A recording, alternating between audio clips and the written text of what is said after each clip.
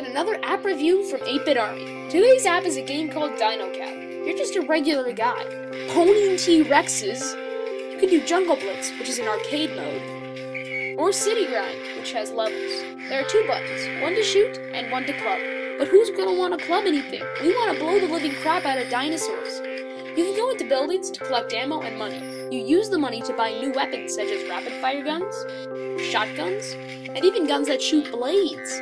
The weird part of this game is it only saves to the nearest 5th level. So if you get a game over at level 12, you'll have to start again at level 10. Now, prepare to be upset.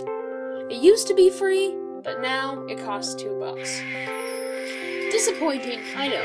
I got it when it was free. When I found out it cost money, I almost stopped making this video.